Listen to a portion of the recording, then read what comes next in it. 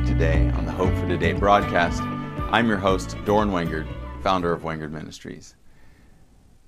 I'm so grateful that you have taken the time, and it's really my joy that I can be part of your life in this way. And really this has to do with the original calling that God gave me when He called me to preach, and that is to give people hope. Actually, it was a specific calling, and He said, I want you to tell people, get your hope up. He said, get your hope up and watch what I will do. And so really, this is all about the kingdom of God coming to you, the kingdom of God coming to bear on your life, and the results of what Jesus did on the cross actually manifesting in your life as well. So I want to talk about hope, and especially in this time that we find ourselves in, where there's so many messages of that come against hope, messages that are about fear and all things that would point us away from God and away from hoping in Him. And the message of hope is universal. It transcends time. It transcends every situation and every nation. So I want you to hear what the Lord has put in my heart. And as we go through this, think of what we typically think of as hope and how the Bible describes it. So in the original description of hope, it would be, it's a description of a confident expectation.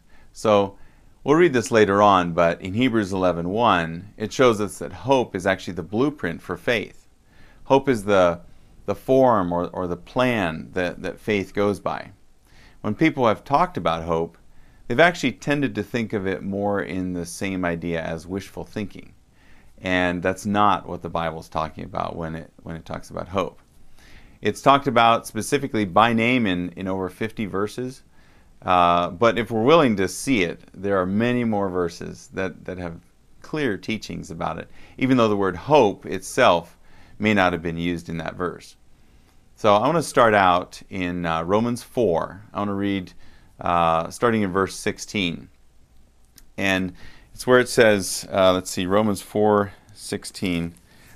Therefore, it is of faith that it might be according to grace, so that the promise might be sure to all the seed, not only to those who are of the law, but to that also which is of faith, which are of the faith of Abraham, who is the father of us all, as it is written, I have made you a father of many nations, in the presence of him whom he believed, God, who gives life to the dead, and calls those things which do not exist as though they did, who, contrary to hope, in hope believed, so that he became the father of many nations, according to what was spoken, so shall your descendants be. And not being weak in faith, he did not consider his own body already dead, since he was about 100 years old, and the deadness of Sarah's womb. He did not waver at the promise of God through unbelief, but was strengthened in faith, giving glory to God, and being fully convinced that what he had promised he was able to perform. Therefore, it was accounted to him as righteousness. Now it was not written for his sake alone that it was imputed to him, but also for us. You get that? This was not just for Abraham, this was also for us.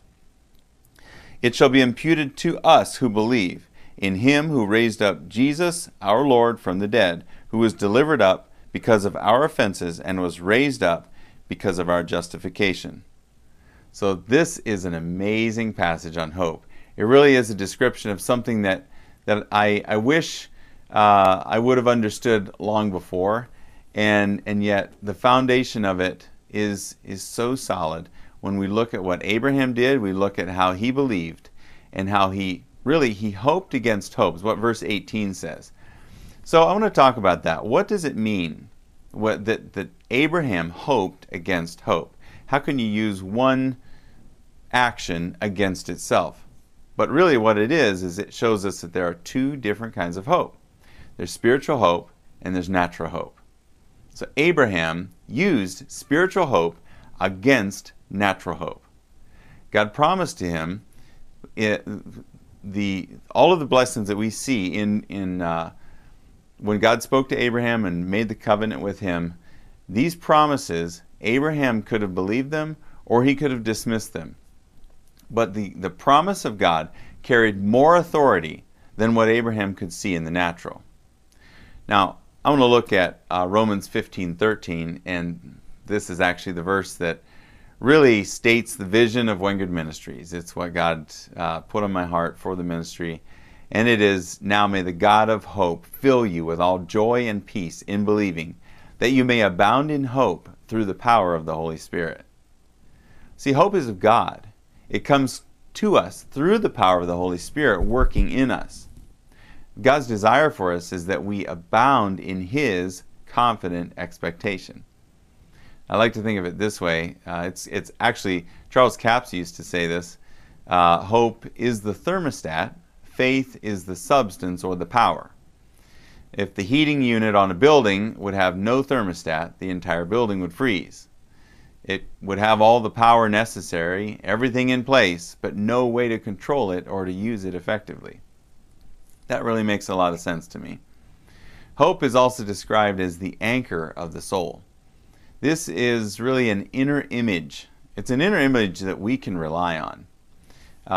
Hebrews 6 talks about this. I'd like to look at verse 18.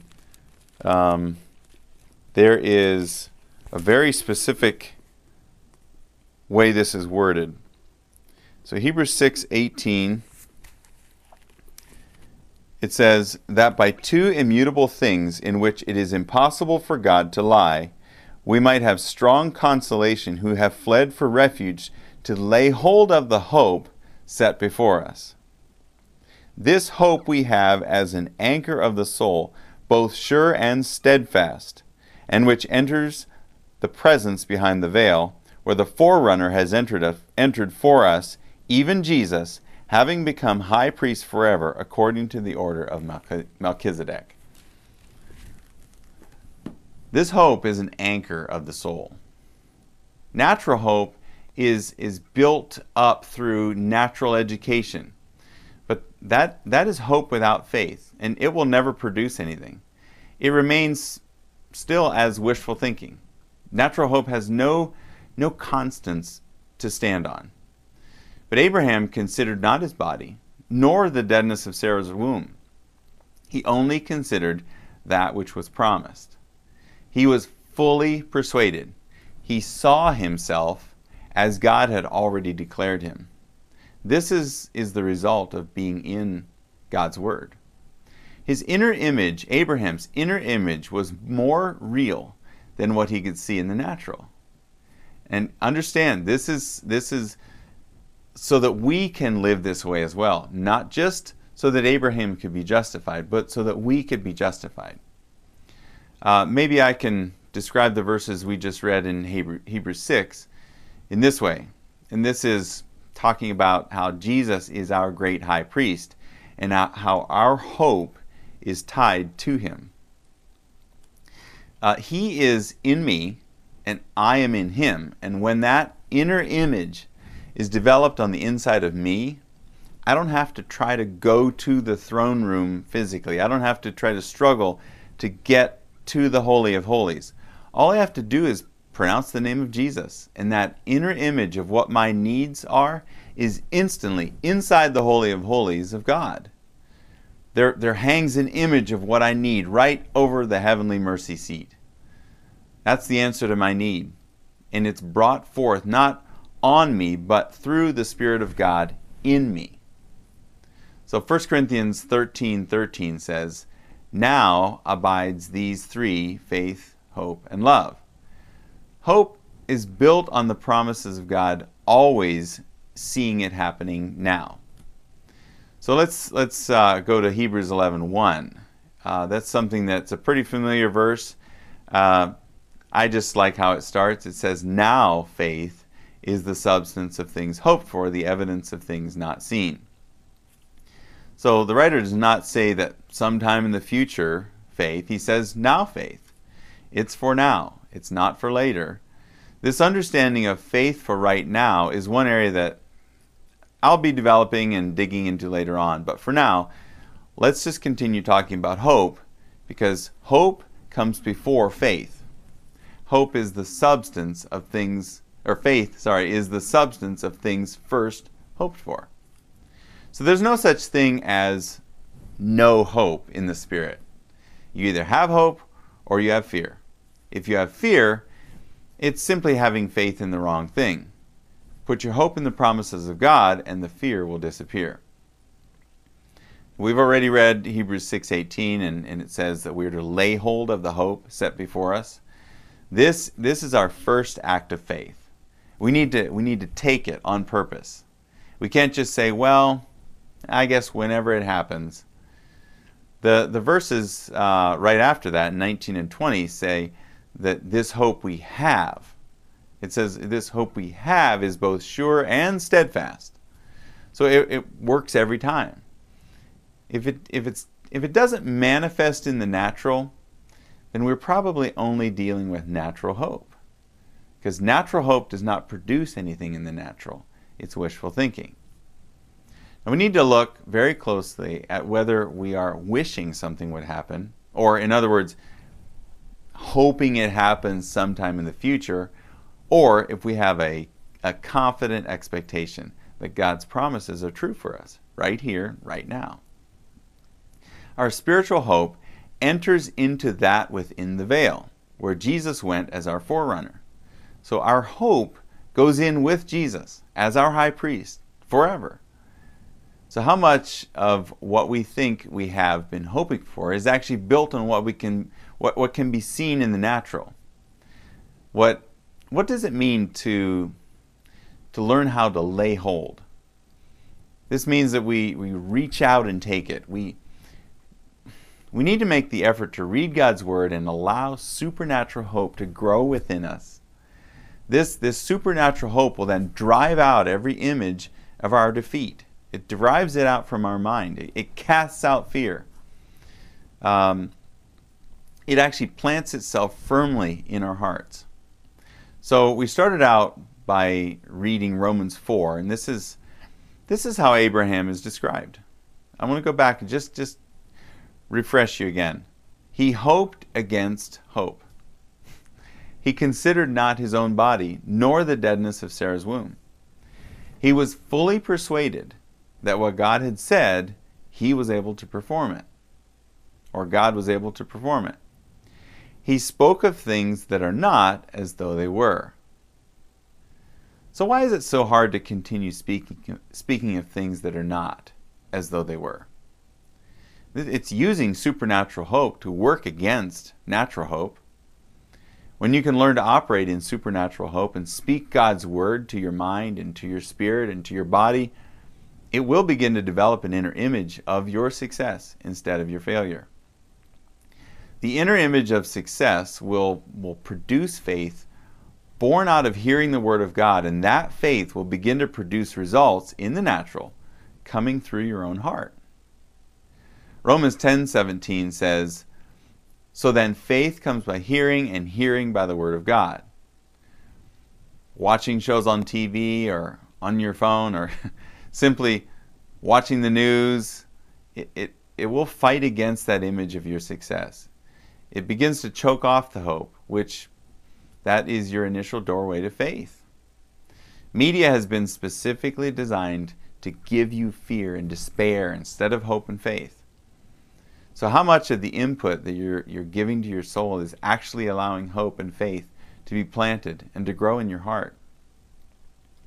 We all want to have the faith of Abraham, of course, but are we willing to put in the time to allow the confident expectation to be formed in us? Until we have that unshakable hope, we simply need to focus on God's promises continually. You have a choice to make. James 1, verse 6. Let me look at that. James 1:6.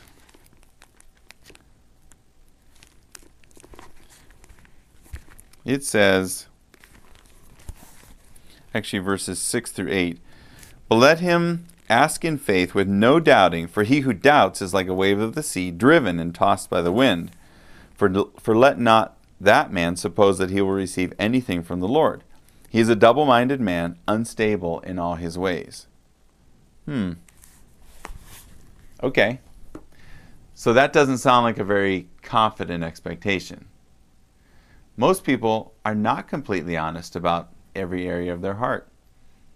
It wasn't until I became willing to clearly address the gray areas in my heart that God was able to finally make some lasting changes in my daily experience. Be honest. If you don't yet have that true hope or confident expectation, grasp a hold of the Word of God. Find a promise you can stand on. It doesn't even matter if you only have hope in one small thing. Just begin. Begin to think and go to one thing that you can find hope in, truly a confident expectation. Be willing to start small until that one thing is seen in the natural. When that happens, you can ask God to build your hope in another area. As you do this and continue filling your mind and your heart with the promises of God, you'll find that your faith and hope will take root and will begin to grow and produce more.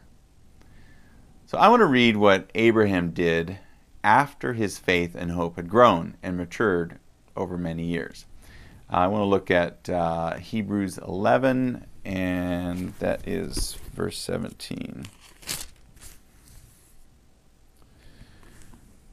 So Hebrews 11:17, by faith Abraham, when he was tested, offered up Isaac, and he who had received the promises offered up his only begotten son, of whom it was said, in Isaac your seed shall be called, concluding that God was able to raise him up, even from the dead, from which also he received him in a figurative sense. Or the King James says he received him in a figure. So that figure was an image on the inside. It was more real in his mind than the natural reality right in front of him. Raising someone from the dead was a totally new concept in that culture and time. Abraham had nothing to hold on to or to hope in the natural, but still he had a confident expectation. Abraham had to believe what God said without any record of God doing something like that on the earth. Verse 19 actually describes the image that Abraham had on the inside. He fully intended to kill his son as God had commanded, and he was planning to stand there and watch as God raised him back up to life. This was not a struggle for Abraham. He believed. He truly believed. These verses start out, by faith Abraham. So we need to understand that he made many mistakes over the years of getting to the place of full faith and assurance. Give yourself grace. Allow the promises of God to take root in your own heart. Focus on Jesus and allow that image of being one with Him to grow in your heart. You need to take time and read all of John 15 for yourself. But I'd like to read John 15:7. And it's one verse out of the middle, but make sure you take the time, sit with the Lord, read John 15. But just look at verse 7. Jesus said, if you abide in me, and my words abide in you, you will ask what you desire, and it shall be done for you.